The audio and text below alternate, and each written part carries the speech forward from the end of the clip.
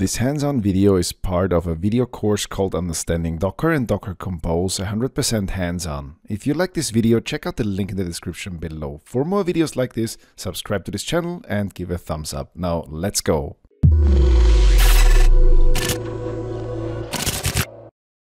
Let's talk about the real-world example where we are going to have a container which hosts a PHP, and then we will see how we can actually use PHP files inside this container and what happens if we're mounting versus not mounting any volumes.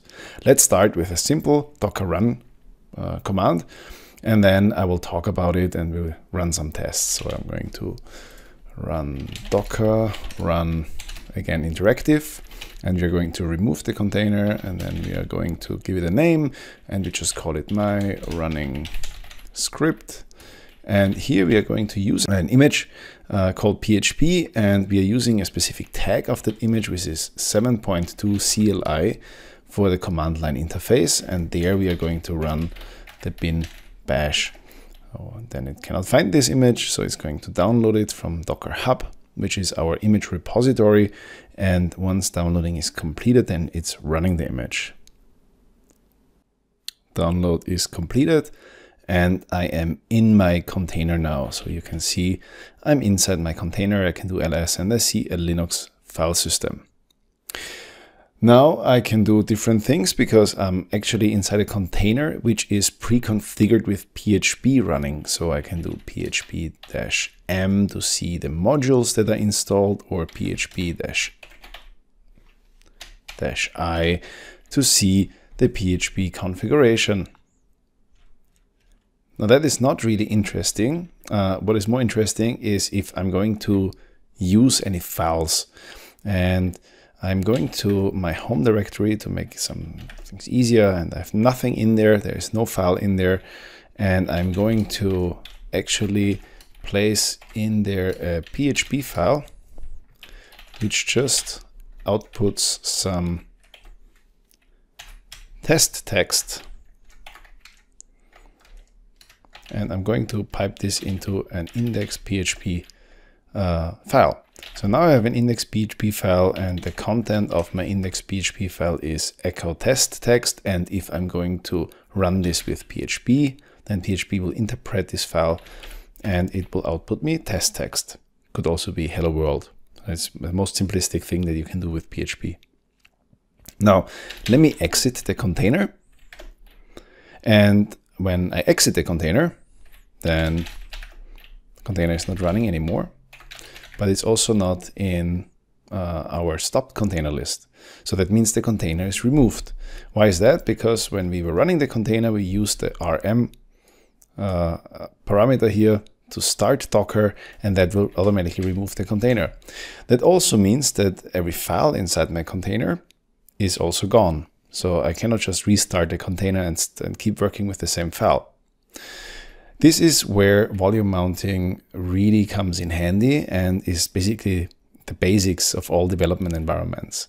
So when we are talking about volume mounting, then I'm talking about something like this: docker run interactive, and then I can remove my container again if I want to.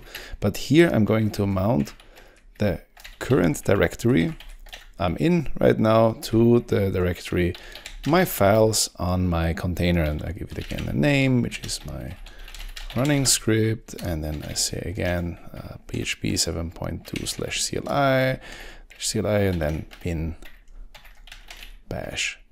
So I'm going to start this container now, and then exactly in the same environment, I'm in my container, and I see the additional my files directory. Now obviously it is a different directory as my root directory. I could also mount this current directory on the host into my root directory, but I decided to mount it into a directory called my files, which is automatically available then inside my container.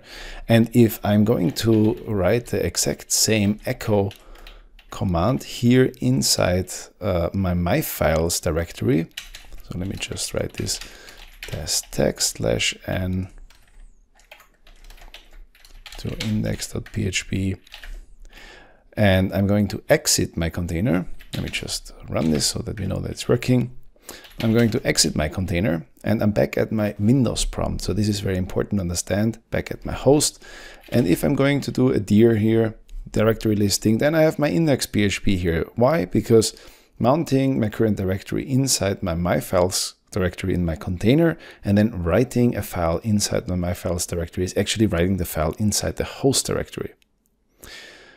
That also means that I can rerun my container with the same directory mounted, and if I go back to my files, then my PHP file is still here.